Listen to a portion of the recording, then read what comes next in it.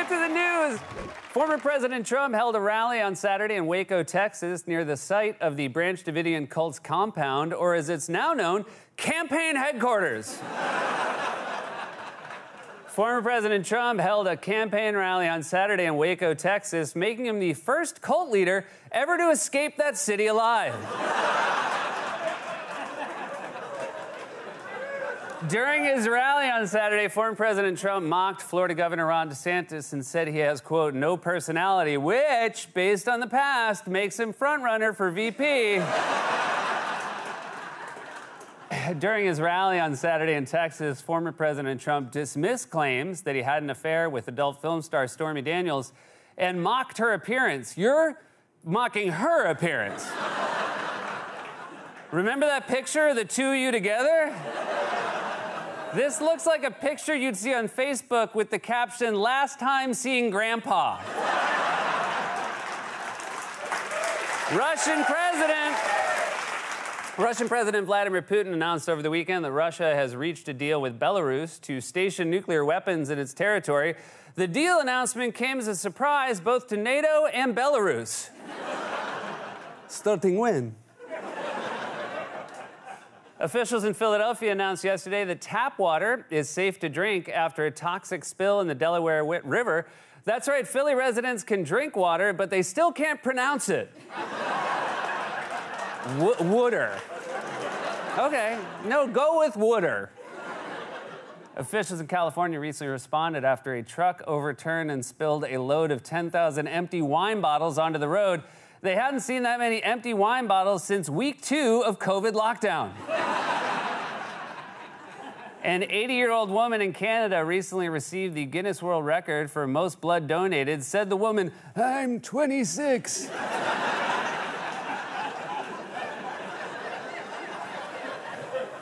A high school principal in Florida recently resigned after she received criticism for showing students Michelangelo's sculpture David, which one parent allegedly called pornographic. And I can't believe I never noticed this before, but they might have a point.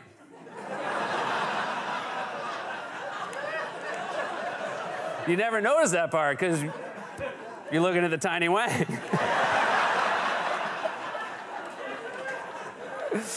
I took art history class. That's how I know what to call it. The TSA announced last week that it's now classifying peanut butter as a liquid, so bad news. Now you're going to have to chug that at security, too.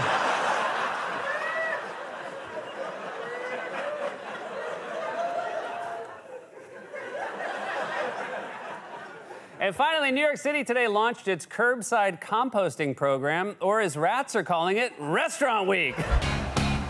President Biden signed an executive order yesterday limiting the government's ability to use commercial spyware that could be used to hack citizens' phones, or as he put it, we're going back to landlines. The Manhattan grand jury investigating allegations that former President Trump made illegal hush money payments met yesterday without voting on a criminal indictment. Okay, in the words of Stormy Daniels, what is taking so long? Look, until we see that perp walk, I'm just going to have to keep showing this one. I do hope. When he does have his perp walk, I do hope they play that brass band. Former President Trump was interviewed last night by Fox News host Sean Hannity. "Thanks for having me back," said Hannity and Trump at the same time. In a new interview with Fox News host Sean Hannity, former President Trump denied having an affair with adult film star Stormy Daniels, which would actually be a better explanation for the hush money. Don't tell anybody we didn't do it.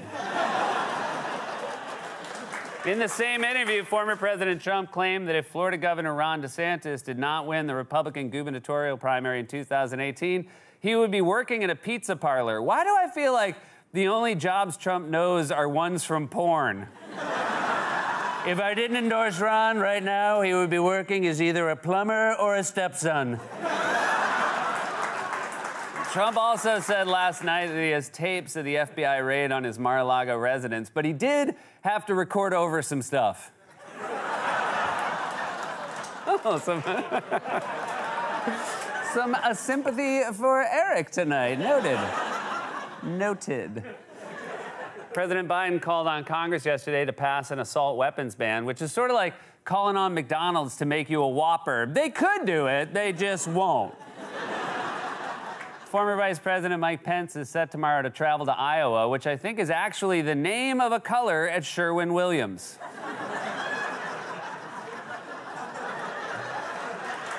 North Dakota Governor Doug Burgum is reportedly considering running for president, and if you're wondering what his chances are, that ain't him, and nobody noticed.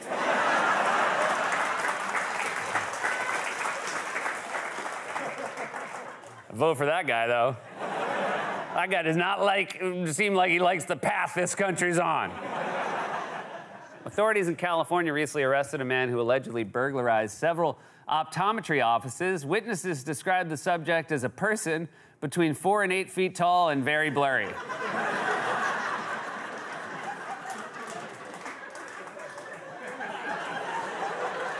They also thought that last guy was Doug Burgum. And finally, today was National Hot Tub Day, except in New York, where the jets don't work. And that, you guys... Oh, come on.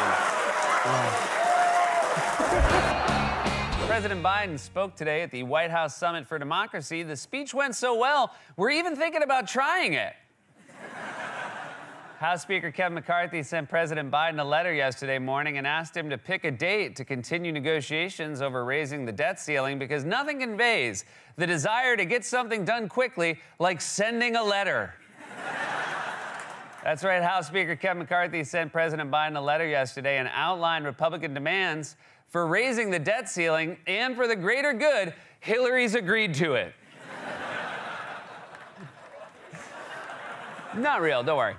President Biden told reporters yesterday that he has already used the full extent of his executive authority to ban assault weapons and added that Congress, quote, has to act. Well, I did win the Oscar for Lincoln, said George Santos.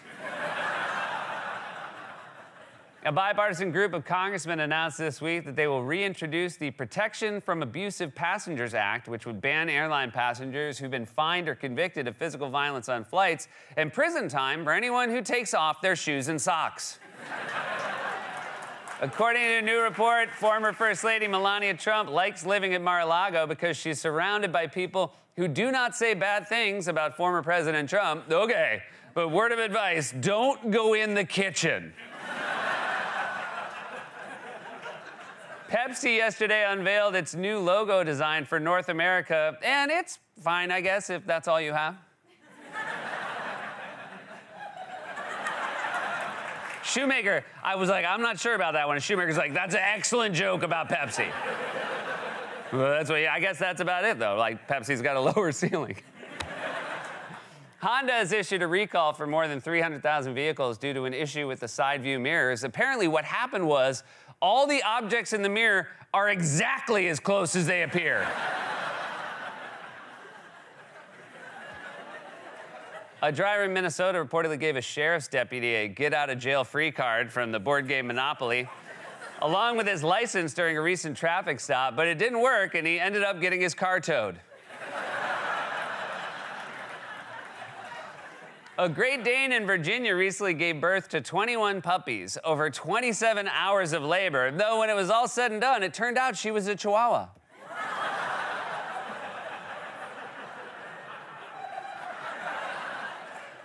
That's right, a Great Dane in Virginia recently gave birth to 21 puppies. Well, she certainly knows a roll over.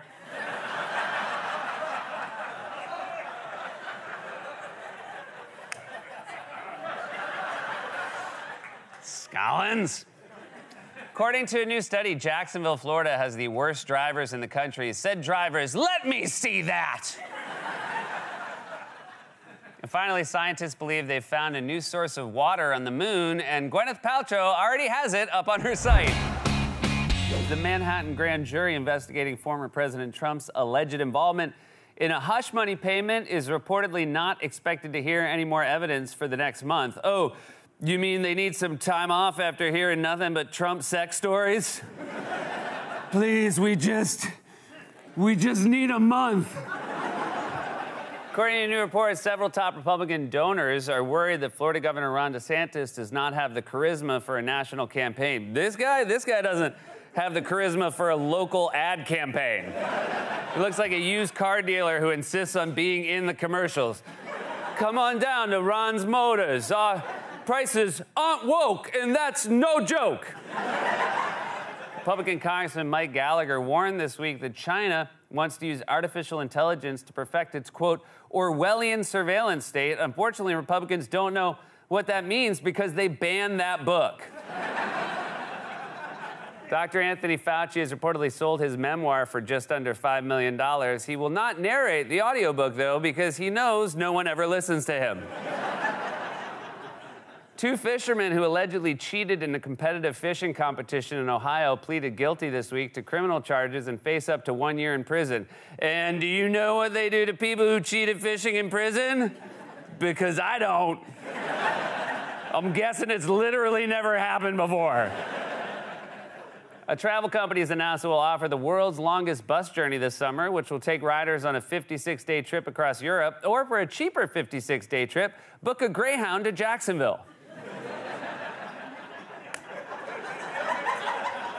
I feel like one of our writers, Brian, did that once and thought maybe the whole audience had as well. It was announced yesterday that the sequel to author John Grisham's book, The Firm, will be released later this year. This news first reported in an all-caps text from your dad. Today was baseball's opening day with all 30 MLB teams playing games, and it's about 40 degrees here in New York, so if you're the Mets, this is what it feels like to play in October. And finally, the department store chain Macy's announced yesterday that its CEO will retire next year, while TJ Maxx announced their CEO is just a loose pile of pants. And that was a monologue. We're off.